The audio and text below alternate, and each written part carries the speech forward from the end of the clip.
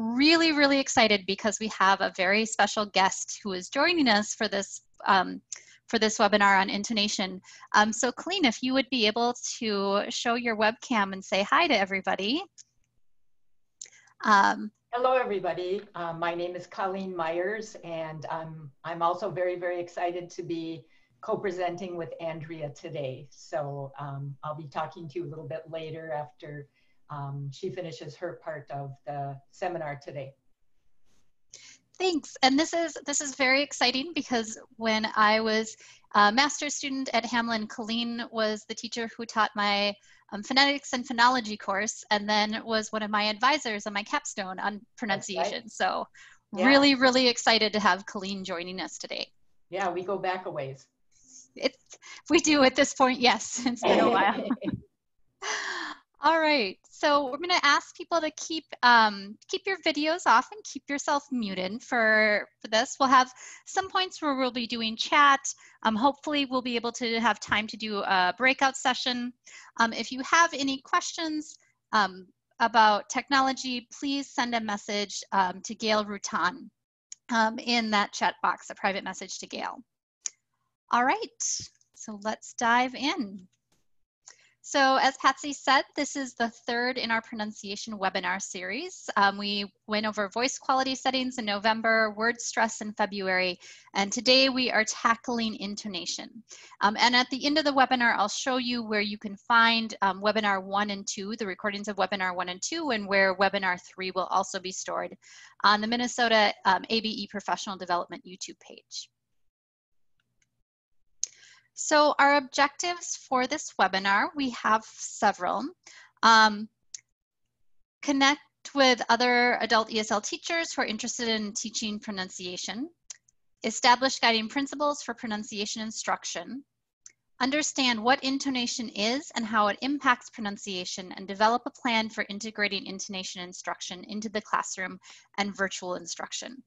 So we do know that instruction right now looks very different than it did when we did webinars 1 and 2, which is again why we're super fortunate to have Colleen joining us, because Colleen has been doing and has a long experience doing virtual one-on-one instruction with people on pronunciation. So we're going to get a chance to learn from her some tips, some recommendations, and some really specific activities that you can do for intonation when you are teaching it online.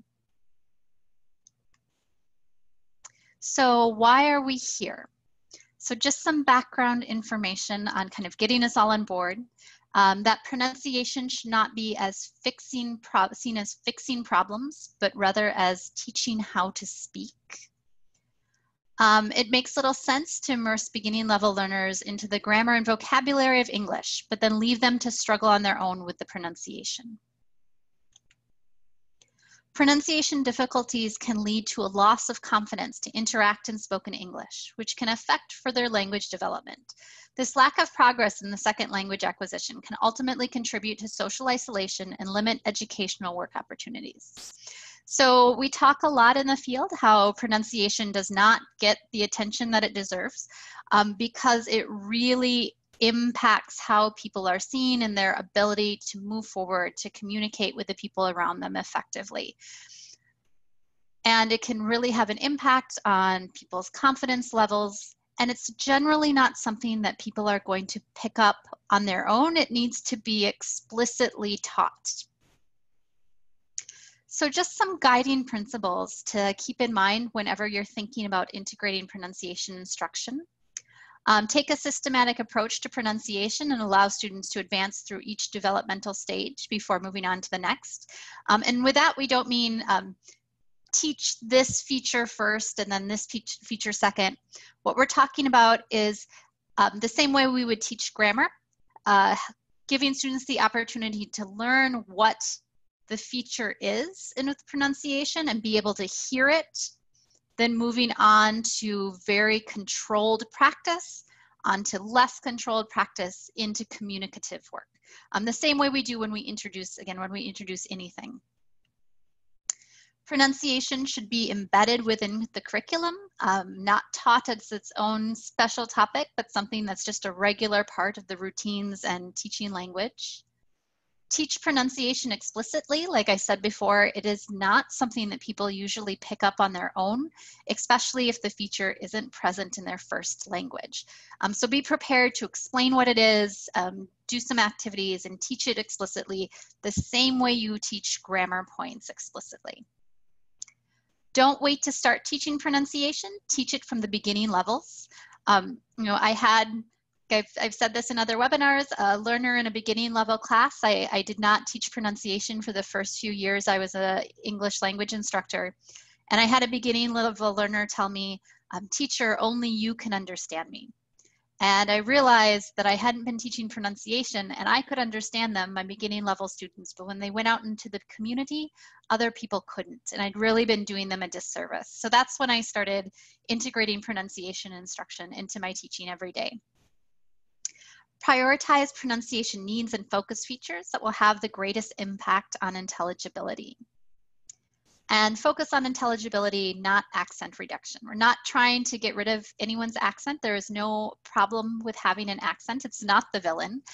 What we are doing is trying to help people develop some tips and some tricks, a toolbox for speaking that they can choose whether or not they want to use it. All right, so let's dig into our topic today. So we are going to be looking at the feature of intonation. What is intonation? What are we talking about? So intonation is the pattern or melody of pitch changes in connected speech in English.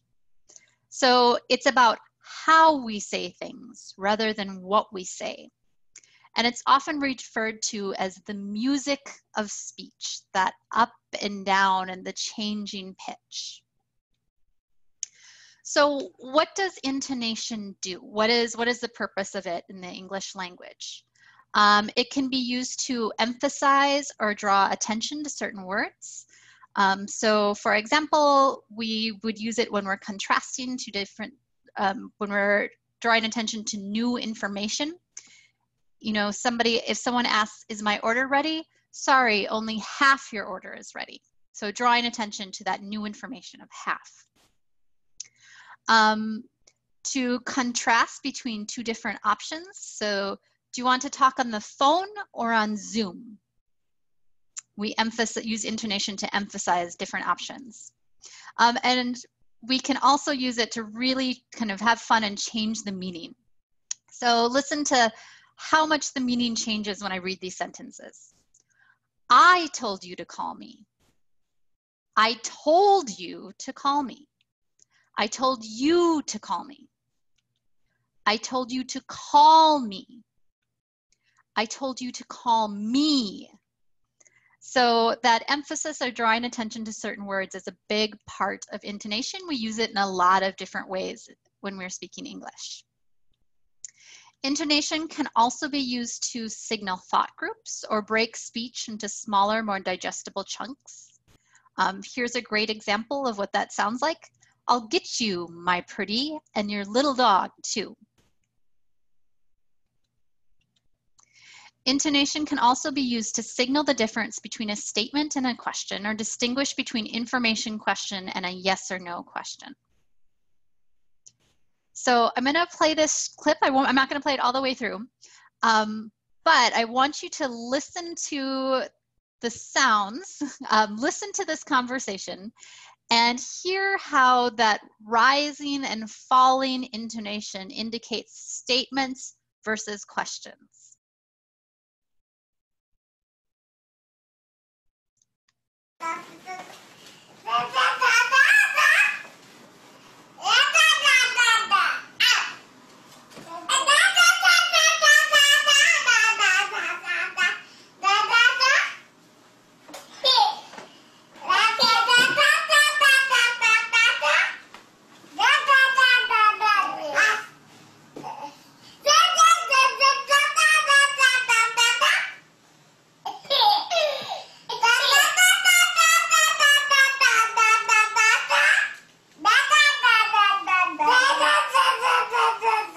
All right, so I won't keep going with that, but as you can hear, even very young children are able to pick up on that pattern of rising intonation followed by falling intonation for a statement versus question. Intonation can also be used to convey additional information about the speaker's moods, feelings, emotions, or attitude.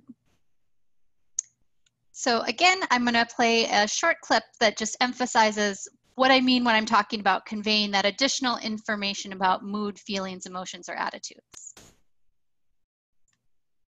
Oh.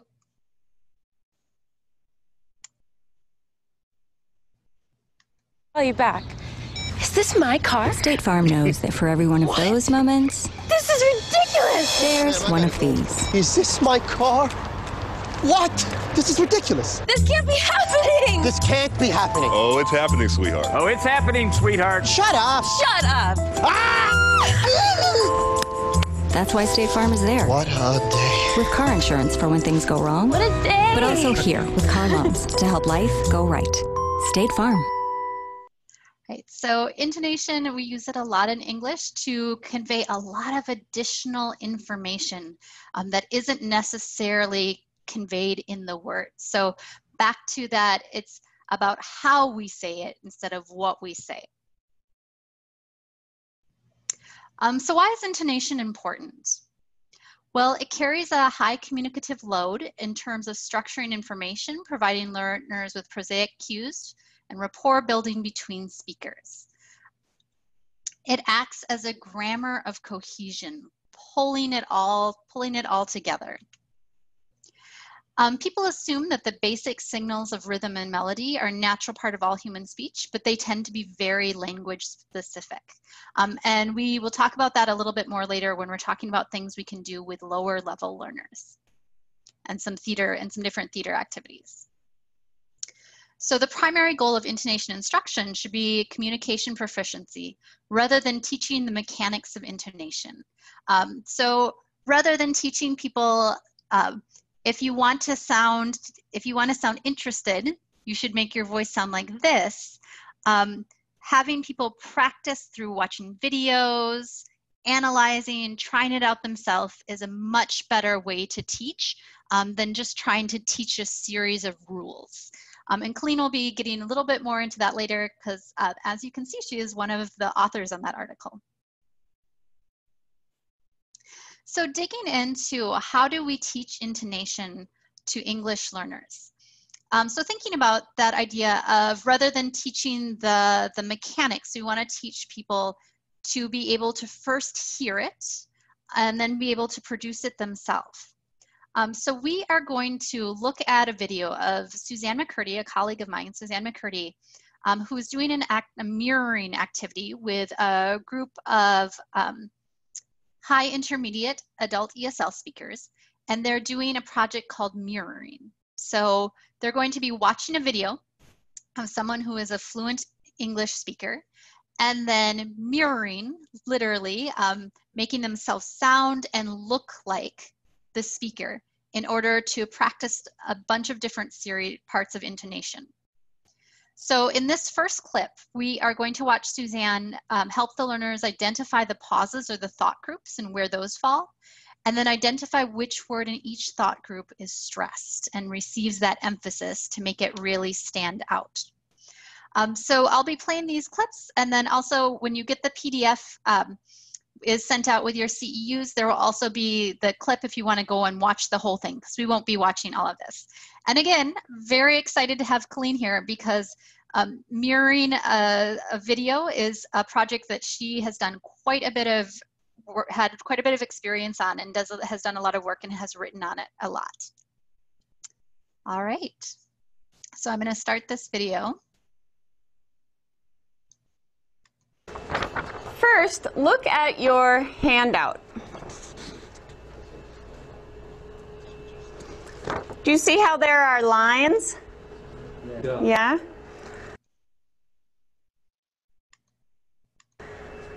We'll call these chunks, okay? Chunks. Strangers is a chunk. They are everywhere is a chunk, okay? A chunk, okay? Every chunk in English has a super strong word, okay? A super strong word. And right now, let's listen to each chunk and listen for the strong word, okay? Does everyone have a highlighter? Highlight the strong word in the chunk. First chunk is strangers, right? There's only one word. So which word will we highlight?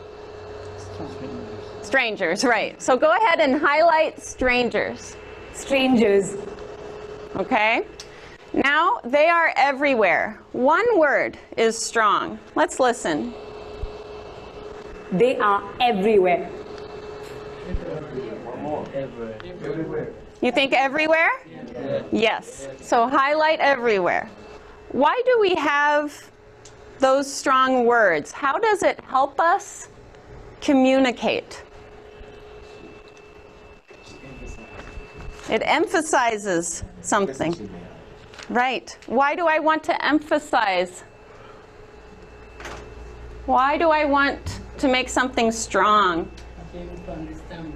So someone can understand better. Yeah, because definition, you understand what kind of word. Yeah. What does she think is important? If you look at what's highlighted. Learn something new. Say that again? Learn something new. To learn something new. What else does she think is important? Opportunities. Yeah. Learning, To learn. experience. Experiences. That's what she thinks is important. So, what does she do with her voice? She raises it or uses stress.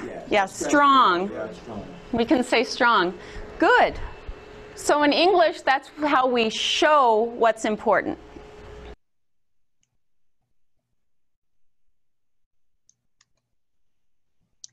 All right, so you got a chance to see Suzanne helping students get through understanding, first off, what thought groups are, and then identifying which word in each thought group is stressed. So I want to take a minute and check out the chat. Okay.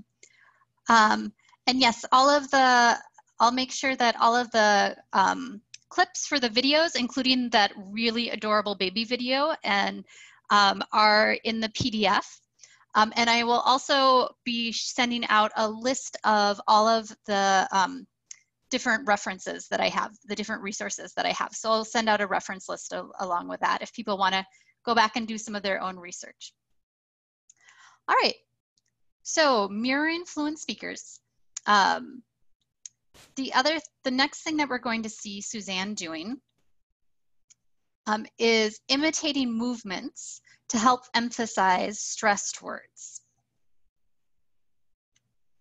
So let's take a look and see what this looks like when she is doing the instruction with this group of learners. So remember, they're doing the mirroring, not just with their voice, but she is also having them do mirroring with their bodies. Notice her body movements. When does she move her arms? When does she move her arms? With what words?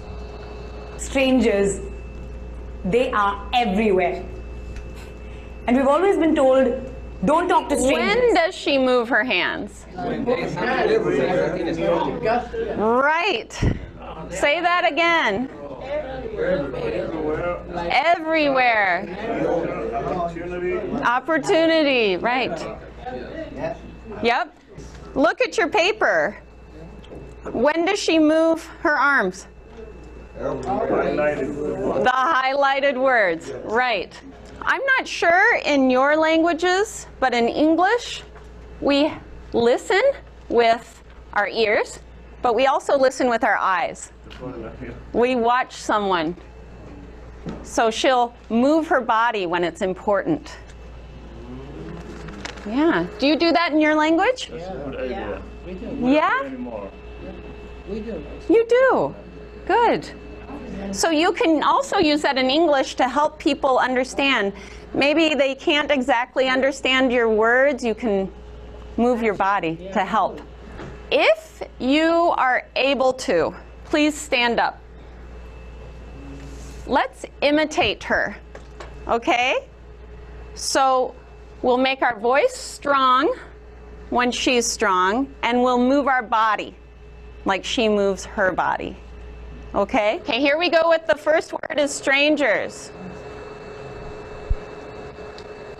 Strangers. Okay, everybody? Strangers. Strangers. Again, strangers. Good. Ready? They are everywhere. Good. They are everywhere. Good. And we've always been told, don't talk to strangers. Good. Right. Stop, right? Don't talk to strangers. Everybody, don't talk to strangers. Story that you've never heard before. Let's really see that one. She's bigger than that. An opportunity to hear a story that you've never heard before. Let's see it. Never. Bigger. Never. That's right. Good job, guys.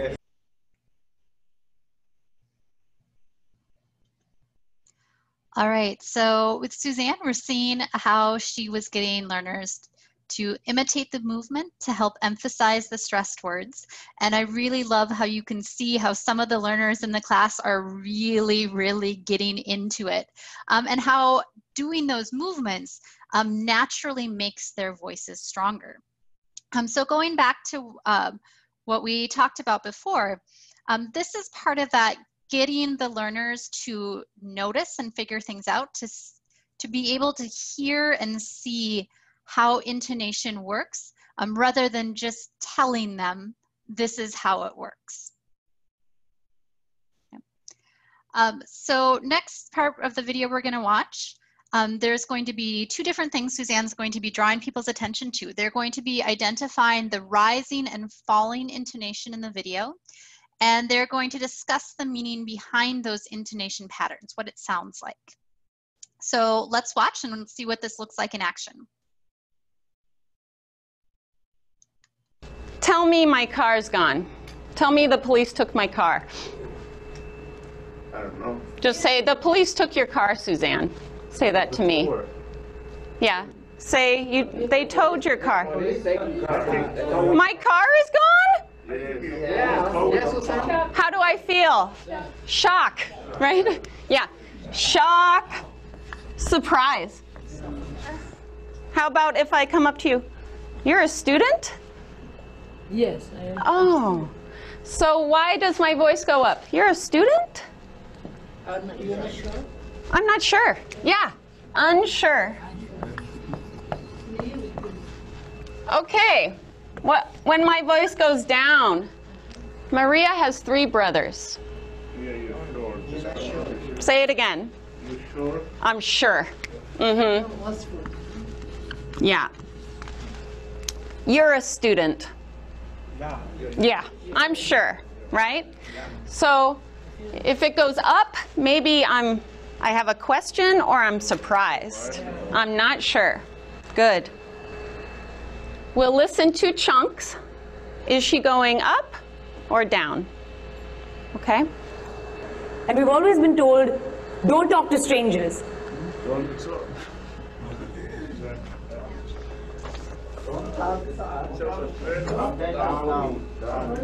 Don't talk to strangers. Mm-hmm. And on this one, don't talk to. Don't talk to strangers. We have 3, right? Yeah. Don't? Down. Don't. Down and down.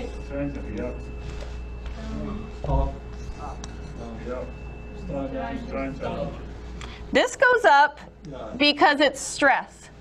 But the end? Down. If it went up, it would go, don't talk to strangers. Don't talk to strangers. Are you seeing a pattern with her voice? What are your arrows doing on your paper? Showing us the They're gonna go in down. There's a down, down, up and down. down. Yep, the up is stress. The up is not the intonation. Yeah, it's just the stress. She goes down a lot. How does she feel about what she's saying? Serious. She's serious. She's not scared to the stranger. Yeah.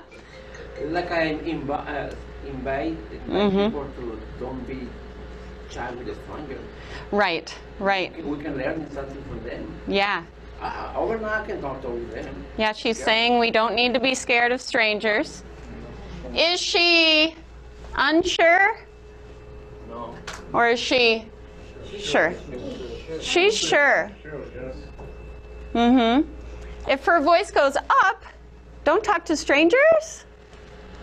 An opportunity? Then she would be confused. Mm-hmm. Strangers. Strangers. Now let's do a hand for going down. Strangers. Strangers. Okay. All right, so in that portion of the video, we were able to see the learners identifying the rising and falling intonation, but then also talking about what that means. Like when someone has rising intonation, what do they sound like versus falling intonation? And there are some pretty applicable real life situations where this is going to be important for people to be able to use and know. So I'm going to ask people if you could go to the chat box really quickly. Would you be able to type in what are some situations where it would be important to be able to distinguish between that rising intonation and the falling intonation in real life, where it would be helpful for learners to be able to have control over that and impact how they're heard. Last item in a list, indicating I'm finished. So if you think about it, I need you to buy oranges, apples, and bananas. That falling intonation says I'm done. Can anybody else? Yeah, rising intonation means there are more choices I'm not mentioning. A person of authority giving a directive. So if somebody is managing at work or they need to tell somebody what to do, they're going to have that falling intonation. Anything else that people can think? Real life application for being able to have control over that falling versus rising intonation? Any situations? When asking, are you talking to me? Do you need that blood now? What and when and who? Great. Instructions, various questions. I mean, I can also think like in a job interview, being able to sound confident, to project confidence with having that sure falling intonation at the end of statements instead of rising intonation that can make people sound like don't quite trust themselves. Ooh, here's a big one for right now from Rebecca, talking over the phone when the listener can't see your body language. So this is something we could be working on right now.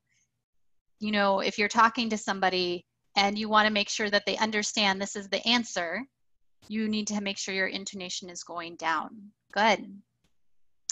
All right, so I'm going to move us on to the last thing that we're going to see the class with Suzanne do, which is put it all together. So they've worked with thought groups and emphasizing specific words that are important. They've imitated the movement. They've identified the rising and falling intonation in the video, and now they're going to put it all together. So let's see what that looks like. Take turns reading her words and trying to imitate her movements and her voice movement. And try to bring your voice up. Here. Everywhere. Oops. It's okay. Always being taught. Don't talk to stranger. That is, don't talk to stranger. But I beg to differ. Every stranger come with an opportunity. Every stranger comes with an opportunity. Good. See, up and down. Yeah. An opportunity to learn something. They are everywhere. They are everywhere. They are everywhere. And we've always been told. And we've always been told. But you have to use your hands. And we've always been told. But I beg to differ. But I beg to differ. Every stranger comes with an opportunity. Every stranger comes with an opportunity. An opportunity to have an experience you've never had. An opportunity to have an experience you never had. Or hear a story that you've never heard before. Or hear a story that you never heard before. All right. So that was that last part, putting it all together. And so I want to go back to that chat. Yep, he's a motivational speaker in the making. And how you can see how people are getting into that. And the one thing I want to point out is I've heard people say, well, it's so hard to teach this when the learner and I can't see each other. The learner in the last part of that clip is actually blind. But you can see that he is still able to really use that up and down intonation, what a difference that makes. And the fact they've been talking about using gestures, he's incorporating the gestures into his speech. So this is an example of what the mirroring project can look like when you are using a video. TED Talks are wonderful for this. But you can use pretty much any video as long as you have someone who's a fluent English speaker who is using good, clear intonation. Before we move on, I just want to pause and see if anyone has any questions about doing the mirroring. So what we saw in the video with imitating a speaker and using that to teach and have people practice and use the different parts of intonation. So if you have any questions, go ahead and chat them in that chat box.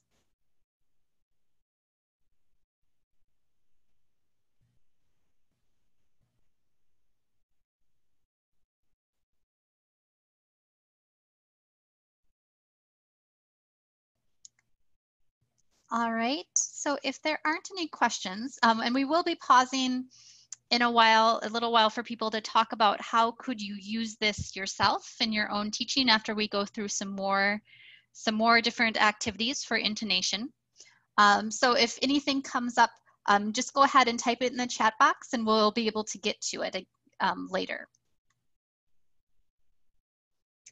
All right, so when it comes to teaching intonation, we just saw an example of a teacher using a TED Talk with their learners to work on lots of different aspects of intonation and get them to try it out in their own speech.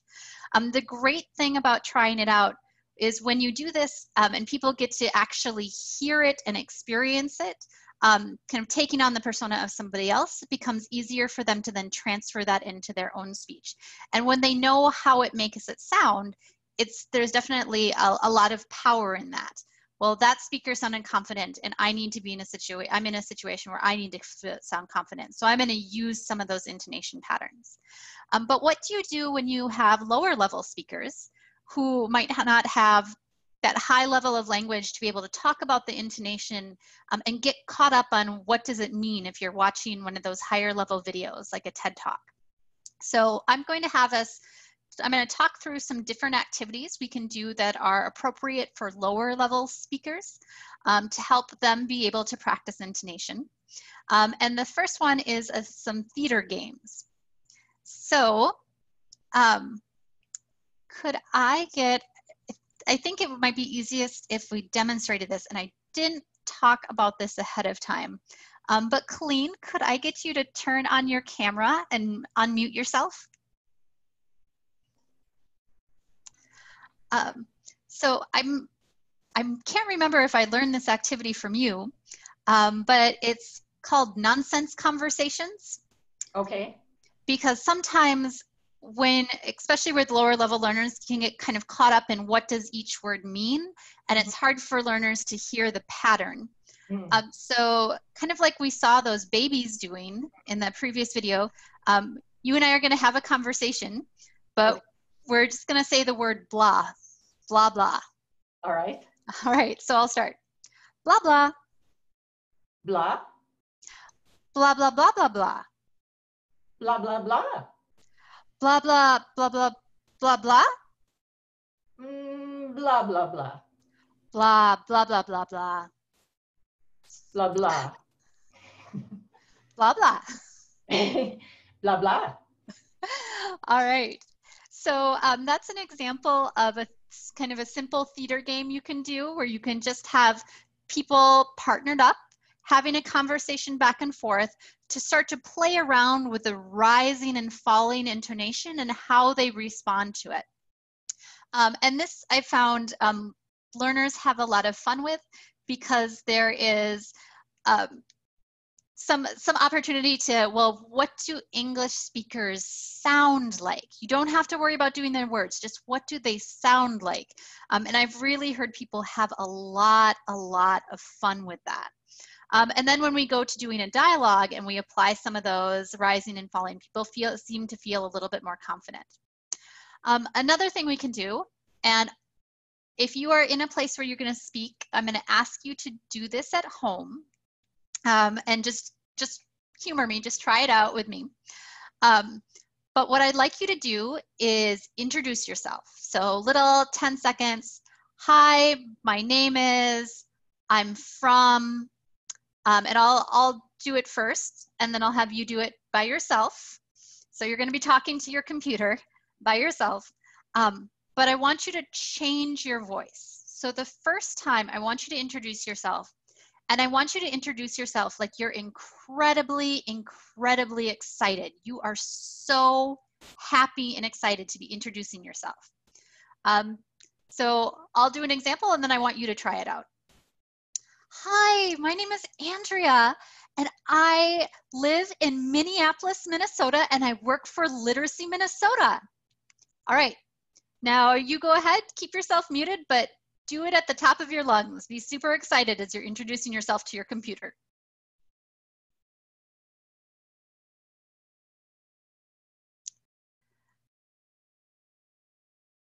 All right, and then I would like you to type in the chat, what was your voice doing to show that you were excited?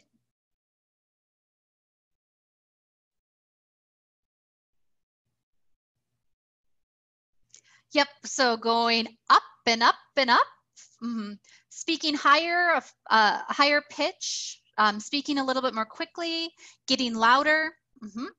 Yep, louder. Great. So an octave higher, yep. So speaking considerably higher, and then I see some smiling and raising my eyebrows and raising the voice, raising the pitch of the voice. So a lot of English speakers, when they want to indicate that they're excited, using intonation to indicate they're excited, they're going to raise the pitch of their voice so that their voice is going higher. They're going to have more rising intonation, not necessarily at the end of the statement, but kind of in the middle. My name is Andrea. To show that they are happy, excited, and enthusiastic. So this is something that I'll do with learners where I'll say, you know, pretend you're an English speaker and you're really, really happy. You're really excited. What do you sound like? And then we talk about if you're in a situation and you want someone to know you're excited about something, here's what you can do. And then I'll give them some phrases and we'll practice. All right, so I'm going to ask you to do this again. This time I want you to introduce yourself, and I want you to introduce yourself like you are incredibly, incredibly bored. You are so bored. Oh, my name is Andrea. I live in Minneapolis, Minnesota. I work for Literacy Minnesota. So try that out yourself, and then type in the chat box. What is your voice doing?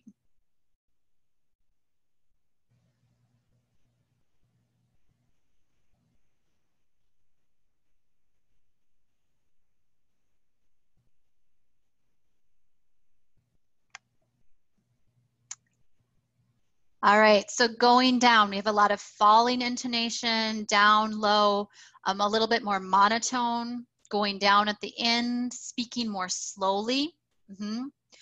The overall energy is down, and then the tone of the voice is shifted down, and more of a monotone. So less of that rise and fall and more steady with falls.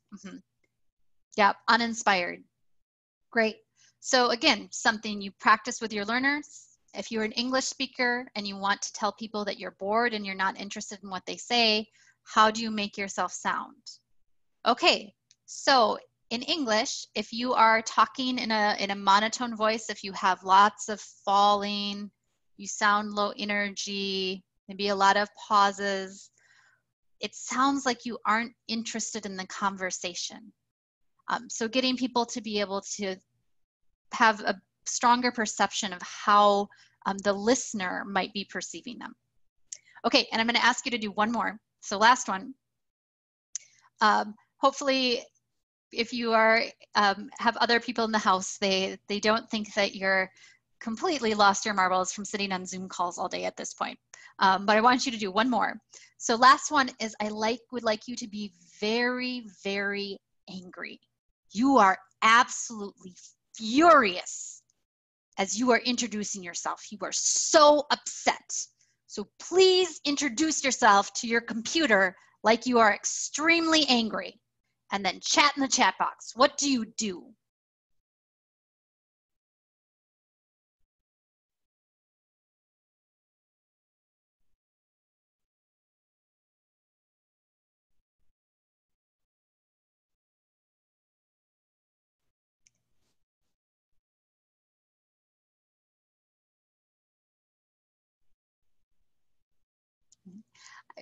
Someone say it's hard. Curt words, so cutting it out. There's shout, we're louder, still using a lower pitch. Anything else? A lot of pressure.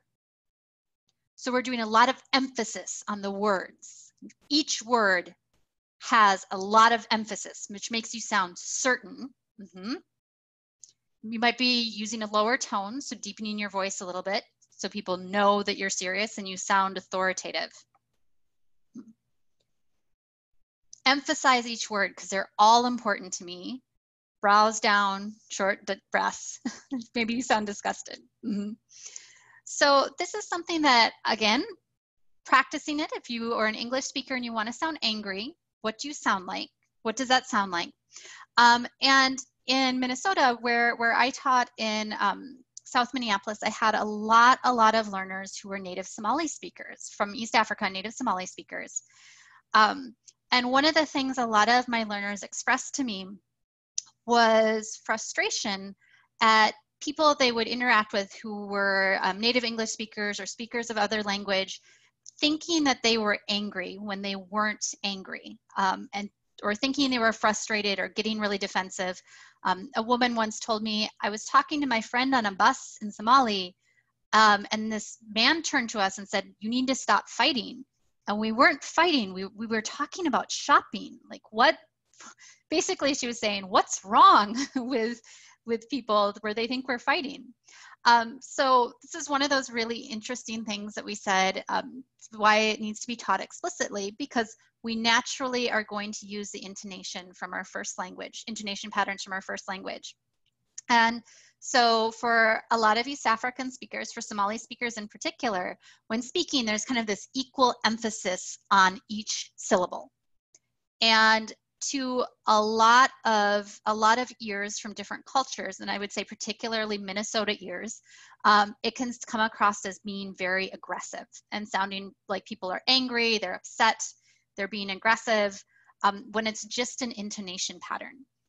So working with learners, we would talk about that, and then we would practice. Like, you don't have to change the way you speak every time, but you know, when you are asking for help, think about doing the up and down, like, excuse me, can you help me?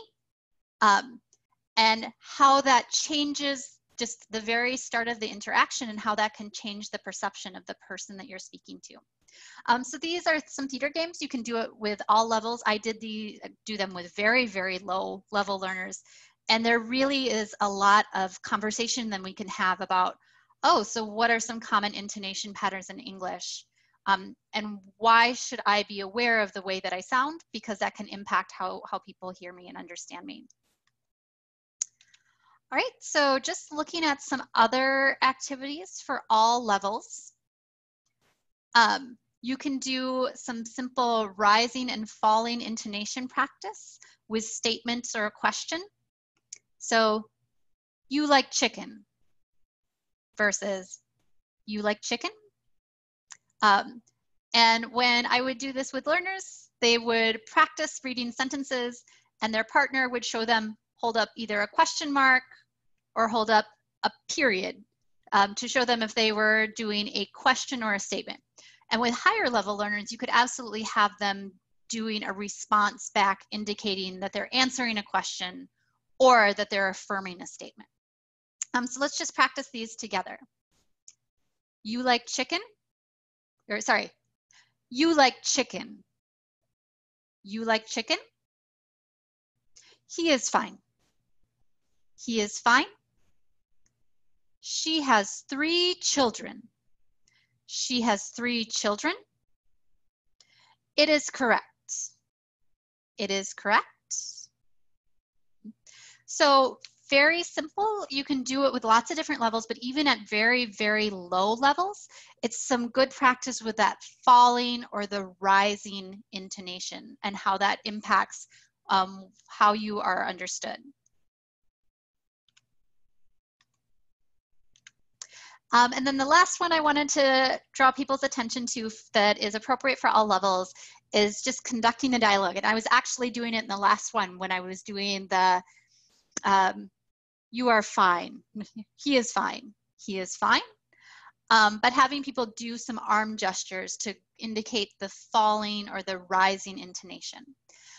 So I know when I taught beginning level classes, we did a lot of dialogues in our beginning level classes. This is something very simple that you can just add in whenever you are doing a dialogue to show that falling and rising intonation.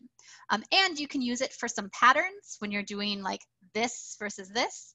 Do you like cats or dogs? I need some bananas, apples, and oranges. But have people practice getting some kinesthetic movement in to help them remember how the rising and the falling patterns work in a dialogue. Very easy to add in. All right, so it looks like we are going to have some time to do a small group breakout. So Patsy, I think we have 33 people, and there are the Colleen and you and I and Gail. So if you could make, I think 9 rooms, breakout rooms. I'm going to have us do breakout rooms. So I just want to go over a couple things before we go into breakout rooms. And if you haven't used Zoom before and done the breakout rooms are fantastic way. I know teachers who are using Zoom and then have volunteers who are helping students practice. So when you get into the breakout room, you are going to want to click on that little microphone on the bottom of your screen so that you are unmuted. And if you want, you can start your video. You do not have to turn your video on. You are allowed to leave your video off and to just talk. And if you need help, if you go to the bottom of the screen, you can request help, and Patsy as the host can pop in and help you if you're having any issues. So we're just gonna do about 4 minutes in the breakout room, and then we'll move on to Colleen's portion of the webinar. Okay. But thinking about how can you integrate intonation practice into your teaching? So what you just saw and the suggestions you just saw. And I did just copy and paste that question into the chat. So when you are in your breakout rooms, if you open up the chat, you will be able to see that prompt. So you'll have 4 minutes in your small group. How can you integrate intonation practice into your teaching? All right, off we go.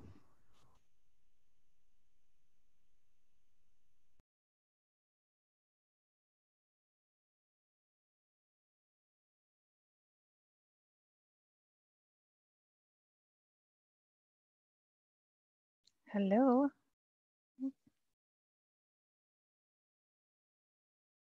Oh, wait, I missed share. Okay, there I go.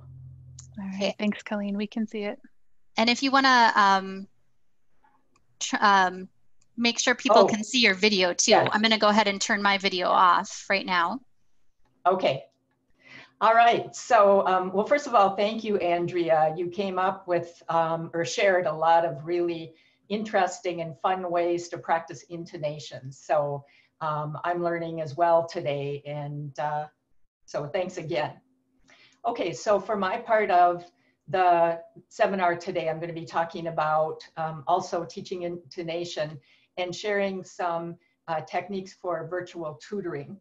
So as Andrea mentioned, I've been tutoring using Zoom and Skype for a while now, tutoring pronunciation. So first of all, let's see, what's my screen isn't advancing here. So Colleen, usually if you hover towards the bottom, an arrow should appear. Anything? No, I can just see a wheel going around. Uh-oh. Try clicking on it. Yeah, it's like my computer is frozen. Let's see, let me start again. So I'll do stop share. Okay, let's see. Let's do this one. Okay, maybe this will work this time. And if you need, I have your PowerPoint downloaded, the version from yesterday, and I can share too if we need. Okay, it says it's not responding. I wonder if I had two open because I had one ready to go. Oops, it doesn't like that either. Well, why don't, here, let me pull it up. I can share, here, I can share your PowerPoint and then just advance for you. Okay. Well, wait a minute. Let me try one more time here. Okay, so screen sharing has stopped. Let's see.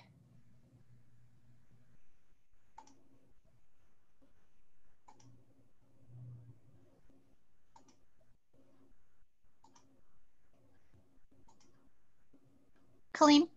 Yes, I can, but I can't see it on the whole screen. Let's see. Oh, here we go. Okay, I've got it. All right, so just a little bit about myself. I'm retired. I was an education specialist at the Center for Educational Innovation at the University of Minnesota. And also the co-author of pronunciation materials for non-native speakers of English, and finally, a TESOL presenter. So for the last couple of years, I presented as part of a panel on teaching pronunciation, and I've done the intonation segment. So just a little bit about myself. So on to the next slide. Before I start a unit on intonation, and again, I'm used to working with higher level students, although I've also worked with lower level as well. Once students know what intonation is, so we just briefly talk about it, I'd like to start by showing this clip from the Big Bang Theory. And I asked them to notice Leonard and Sheldon and pay attention to two things. One is the intonation patterns they notice, and secondly, the nonverbal communication and how that impacts their ability to communicate with each other. So as you watch, if you want to just chat down some things in the, or write down some things in the chat box. So go ahead, Andrea. Okay.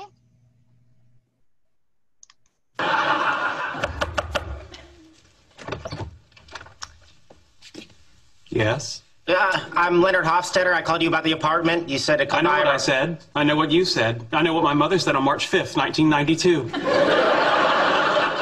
What is the sixth noble gas? What? You said you're a scientist. What is the sixth noble gas? Radon? Are you asking me or telling me? Telling you? Telling you. All right. Okay, so in the chat box, what did you notice about either one of the characters, their intonation or their body language?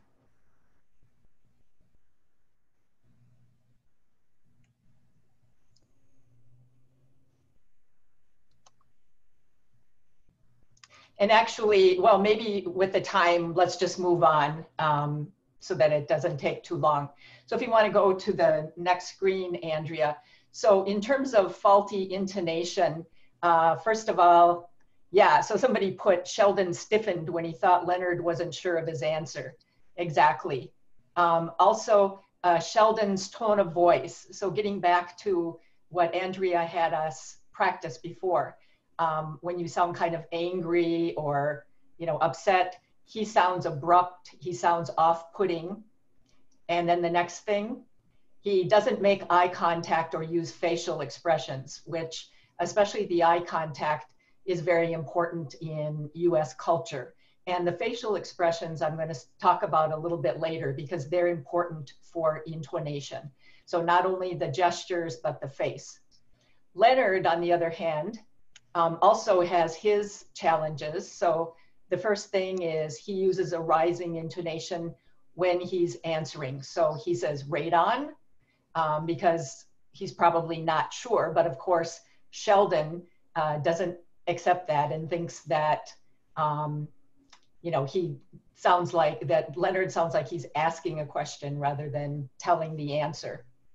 The next one, also Leonard uses the rising intonation again when he's clarifying. So if you remember, he says, telling you.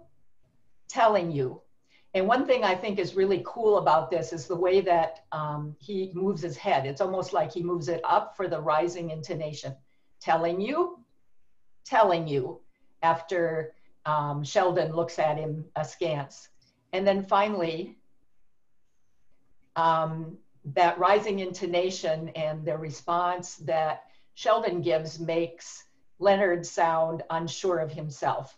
So again, this just emphasizes for students how important intonation is. And one of the reasons that I want to emphasize this is that several writers and teachers and those of you who have taught intonation yourself know that sometimes students will say, oh, intonation isn't important. But this shows how important it is and that even native speakers have difficulty. Okay, so today's plan, there are two objectives. The first one is to share techniques for teaching students to hear and produce intonation patterns. And the second one is to share some techniques for teaching online. Okay, so cultural expectations. First of all, again, going back to the video, we talk about the importance of changing intonation, because in the years of teaching, I found that students sometimes feel shy or awkward when they're working on intonation. And that's why the mirroring project is good, because they can kind of take on another persona. But even doing that, sometimes they feel shy or awkward. And that's one reason why when I assign the mirroring project for students, I have them choose the person. And actually, one of the most interesting students I worked with was from China. And at that point, I told them to choose a native speaker, but she chose an intelligible non-native speaker. So she felt more comfortable with that. The next one, some languages use a narrower range or a wider range than English. So I've had some Russian speakers that feel like, oh, when they use the North American intonation patterns, they feel weird because in their culture, that's something that may not be socially acceptable for everyday conversation. And then finally, the last one is intonation is closely tied to identity. And there are several studies that have looked at that. And so because it's so closely tied to identity, then it also creates a kind of barrier for taking on this persona, so to speak. Okay, so let's go on to the next one. So I'm going to talk about some techniques for intonation. And one thing in all of the years that I've been teaching that I found is that sometimes students have a hard time hearing intonation. In fact, in the teacher training that I've done, sometimes teachers and many native speakers have difficulty hearing intonation. And so I use a couple of techniques. One is humming, and Andrea talked about humming in the video that she did on word stress, but just basically, So using that for students to hear the pattern without having the words get in the way. And then the other thing is a kazoo. So I have my trusty kazoo here, which I carry with me all over the place. And when I'm teaching face-to-face, I give students a kazoo, and they really love working with it. Okay, so let's go on to the next one. The other two techniques, and I'll be showing you videos in just a second, but as I mentioned before, facial expressions. And this comes from, for example, I don't know if you've ever turned off a video and just watched people communicate with each other, but sometimes with the Big Bang Theory, I'll start by having the sound off and just have my students pay attention to the facial expressions and then tell me what they see going on. And especially for intonation, you can see a lot going on with the face. Also, when people train to be receptionists, they're told to smile when they answer the phone. So when you say, good morning, Colleen speaking, can I help you? If you don't smile, if you just say, good morning, Colleen speaking, then you're not going to sound very friendly. And of course, people aren't going to be satisfied. The other thing is what's called a head voice. And this is something that I learned from working with people that teach singing and music. In teaching intonation, I've taken things from drama, music, you know, lots of different areas. And I don't show this in the video, but one thing that I have students do that really, really helps is first I'll have them say the word hi in just a flat, unfriendly voice. So like this, hi, hi, maybe loud and monotone. Then what I'll do is I'll have them put their hands behind their head, on their neck like this.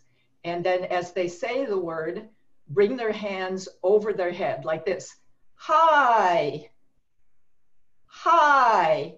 So the idea, again, which comes from singing, is that by making that vowel really long, because one thing about intonation is that it's tied to stress. And if you have a short vowel, you're not going to have much variation. So if I say hi versus hi, and then also if I do this, I can feel it in my head, in my face, and in my head. And you'll see something in just a minute that gets at that. Okay? So, kinesthetic, feeling, and seeing. Another technique that I use to help students to actually feel pitch, because again, several students in my years of teaching have said, I don't understand what pitch is. They don't really get it. And some students just start getting louder. They just say hi instead of using their pitch. So we're going to take a look at a couple videos. This is a student of mine from Turkey. And in the first one on the left, we're going to see how she is able to feel the change in pitch. So go ahead.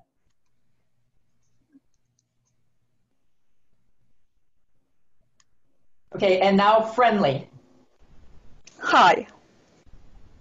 Okay, actually the second way doesn't sound friendly to me. You're moving your hand, but I don't hear it as friendly. Hi. Okay, so can you remember here, again, take your Adam's apple, and actually women don't have as strong an Adam's apple, but go up and down. So like this, hi. Hi. There you go. Okay, and then also seeing. So again, paying attention to the facial expressions. So on the right, we'll see that. So for this, let's look at my facial expressions. So the first one I say, can I help you? Can I help you? Okay, the second one, can I help you? Can I help you? Okay, so let's do the first one together. Can I help you? First one is so sharp, strong, and robotic. Yes. Can I, so imitate it. Okay. Can I help you? Exactly. Okay, and now friendly. Can I help you? Can I help you? Can I help you? Okay, and actually the first time when she was trying to sound unfriendly, you can hear a little rise in her voice at the end, but the idea is the face. So they say that communication involves tone, the actual words, and body language. And the actual words make up a small percentage of communication. Okay, so let's go on to the next slide. So one of the things that I like doing with my students, whether I'm tutoring them online or live, is warm-up activities. And this I will include in the packet. And so just starting by using individual words and then using phrases so that they can feel how their pitch moves up and moves down. So let's look at the next video, the next slide. And the first one, so Aitin is practicing one of those exercises with me. So like this, stop doing what? Stop doing what? And you can hear it here.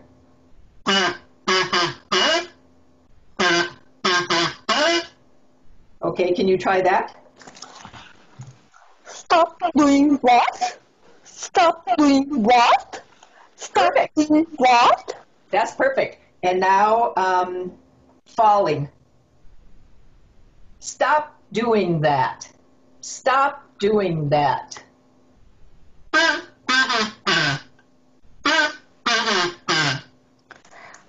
Stop doing that. Stop doing that. Stop doing that. Perfect. Stop doing that. Yeah, as you can see, Aitin is very, very motivated.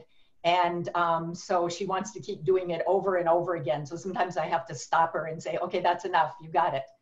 Okay, but on the other hand, let's take a look at the video on the right and let's see what happens here. May I do it? Sure, you try it yourself. Is that what you mean? Is that what you mean? Is that what you mean? Yes, pretty good. you need to slow down a little bit. Is that what you mean? Is that what you mean? So it's actually also the rhythm. So is that what you mean? Is that what you mean? Okay. Is that what you mean?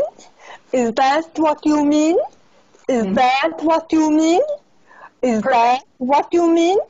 Is that what you mean? And now the opposite. Come down.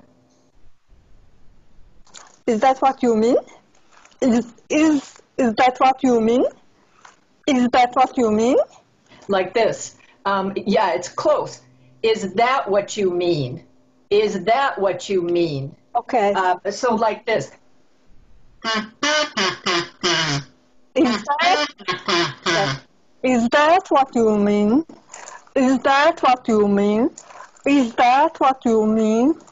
Yes. Is that what you mean?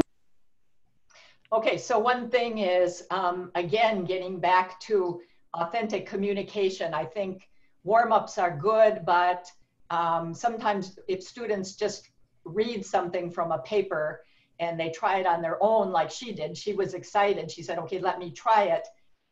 She wasn't able to put the correct stress and intonation.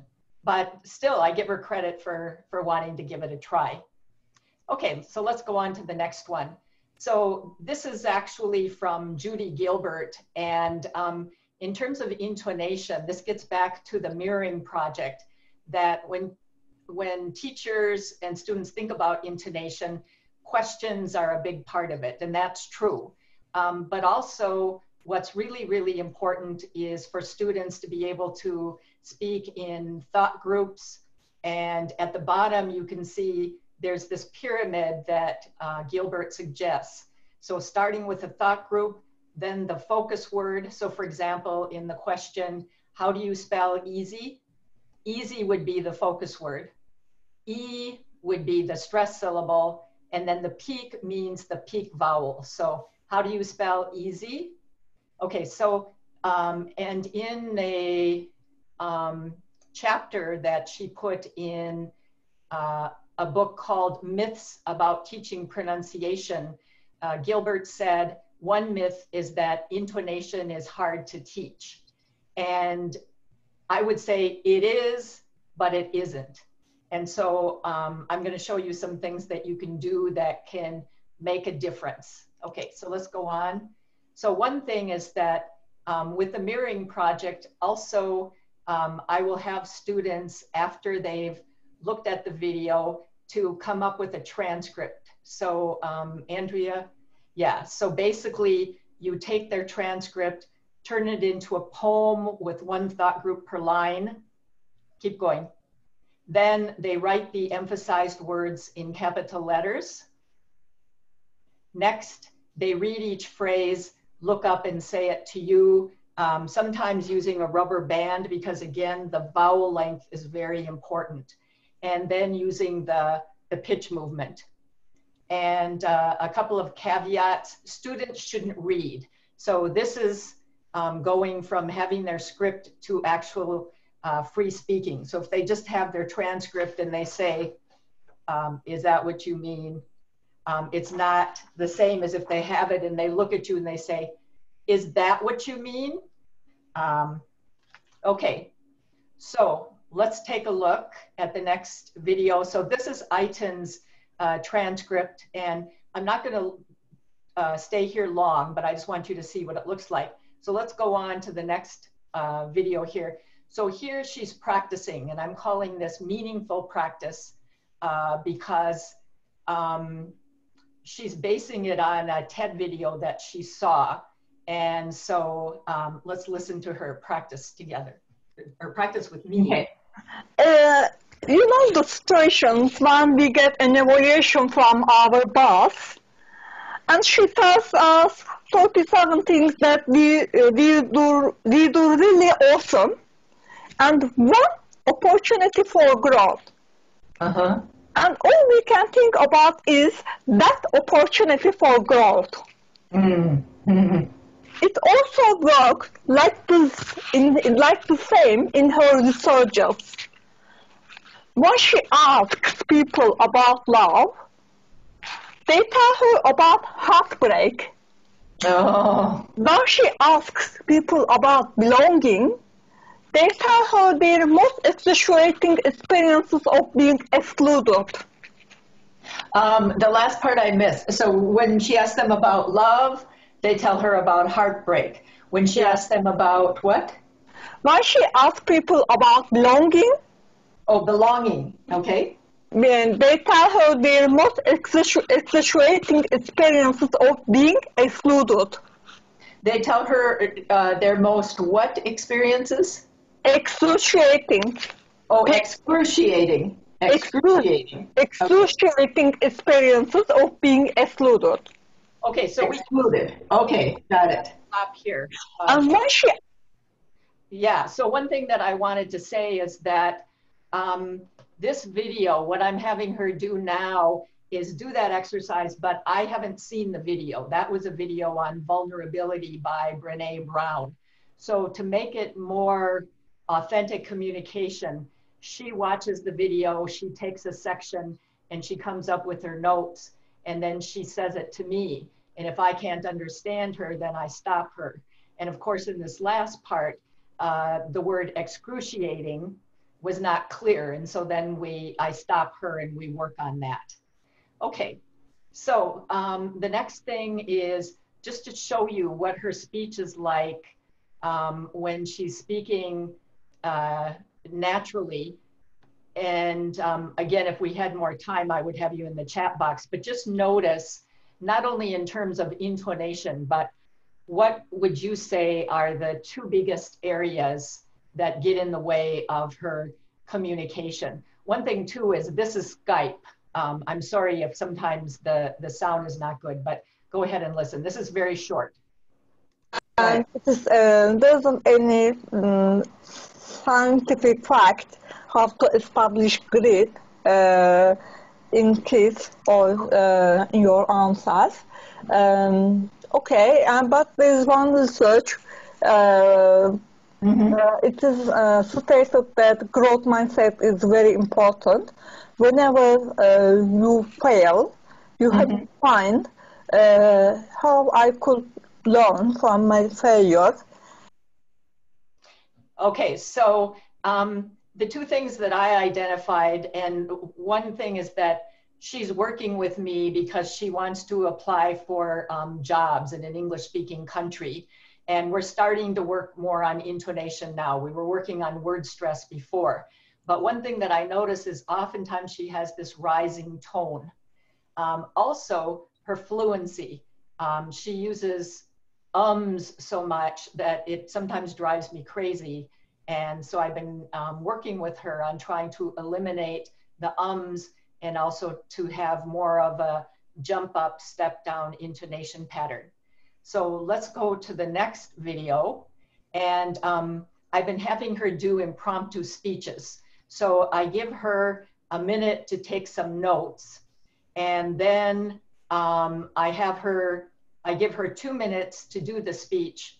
And then depending on how well she did, I'll have her do it again. So this is the second time that she's done this speech. And the question is 3 uses for a pencil besides writing. So let's listen to her. And oh, one thing is that when I put up my hand, that means she said an So here, I'm not going to, I'm not only focusing on, I'm giving her feedback on her ums. Okay, so go ahead. Uses for a pencil besides writing. Okay, now I should start now? Okay. Yes. Okay. In this coronavirus outbreak, you can use your pencil for protecting your health. I know that now we are in the shock. How? You will ask me how. Because whenever you want to scratch your face, instead of using your hands or something else, if you are sure about the hygiene of your pen, you can scratch your face with your pencil. It is so common in my culture. And besides that, there are some interesting uses of pencils scratching your face. One of them is you can use a pencil by putting it in the middle of a notebook or in some pages of a book. Whenever you read, you want to go back, come back, and you type instead of searching on which page I was left.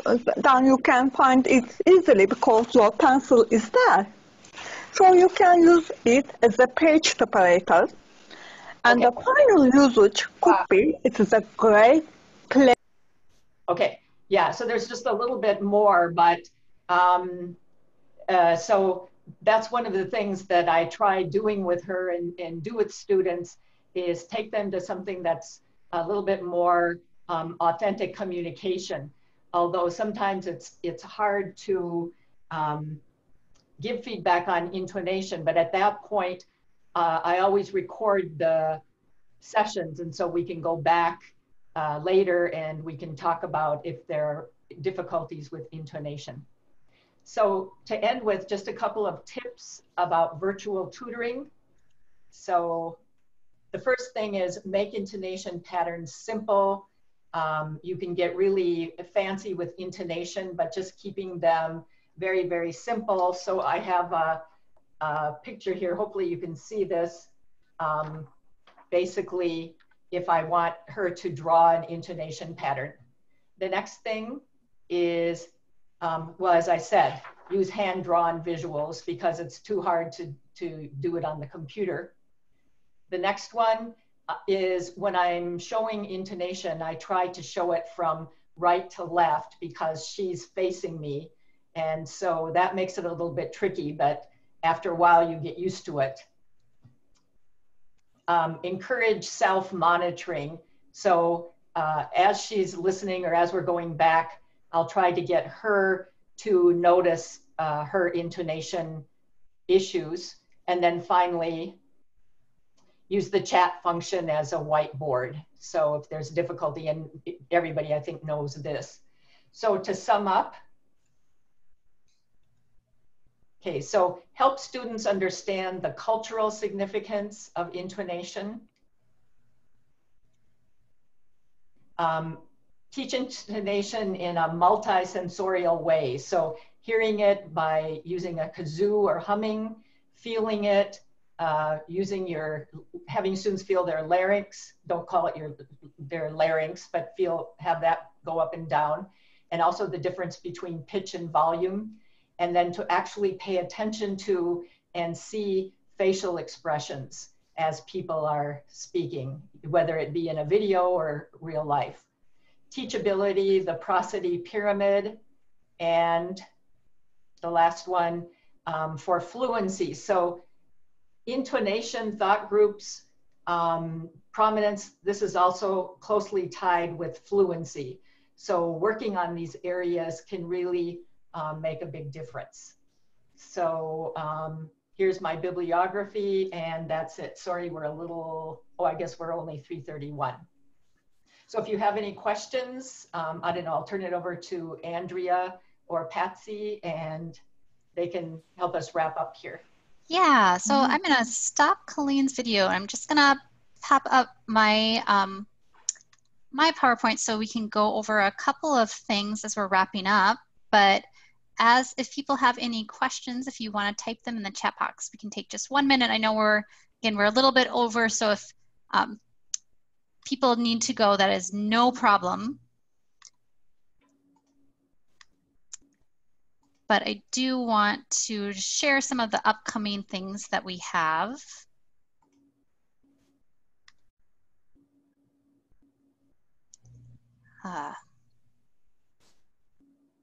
And I really don't want to share this from the beginning. So. Well, I can just talk about it if you want to take a second to. Oh, there we go. Oh, you got it. Go ahead. We'll just flip through just some additional resources. The Atlas website has an ESL resource library, and one of the topics is pronunciation. So you can find some additional pronunciation resources there. And again, I will be sending out a PDF of my PowerPoint and of Colleen's as well. And then the YouTube channel with Minnesota ABE Professional Development. There are more videos on teaching pronunciation, so definitely do check those out. And then if you have any follow-up questions, and I see there's some chats, so if people need to go, no problem. Otherwise, Colleen and I can stay on for a couple minutes and answer some questions. Or don't hesitate to email either of us. We're happy to answer questions about intonation or pronunciation, especially with Colleen's vast experience with teaching and teaching online in particular. I mean, we're incredibly lucky to be able to have her as a resource. And I'll just add my thanks to both Andrea and Colleen for joining us today and for sharing all of your experiences in so many videos. It's one thing to read or talk about it, another to see someone doing it, and doing it online is just so timely. So thanks, Colleen, for capturing, and for your student for agreeing to show her work, which I'm sure is never easy to say yes to. So I appreciate everyone's willingness to be a part of this. We'll stick around for a couple minutes. I did put in the chat box the link to the Resource Center as well as the YouTube channel for other videos around pronunciation. And Andrea, yeah, go ahead, Colleen. Oh, sorry. One more thing I forgot to mention is that if anybody is interested in using PRAAT, P-R-A-A-T, it's pronunciation software. I have a couple of videos on my PowerPoint that I've got here on my own computer, and I could show those. It's really useful for showing the difference between volume and pitch. Okay. And so students can actually use the software. Thanks for putting that in there, Patsy. And they can actually see if they're using more volume or using more pitch. Oh, wow. Okay, that sounds like a great tool. Thank you.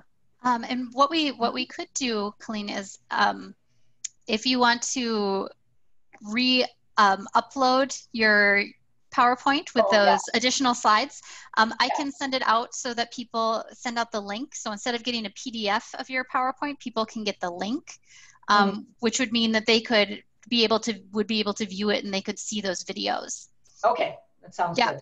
So we can do that instead of sending PDFs. There's so many videos. We'll send out a link to the PowerPoint so people can go back and see them, because it's so wonderful to see that pronunciation instruction in action. That's great. Thank you so much. So Gail, if you caught that, we're going to actually send a different version than the one you already have. We'll send a new one out.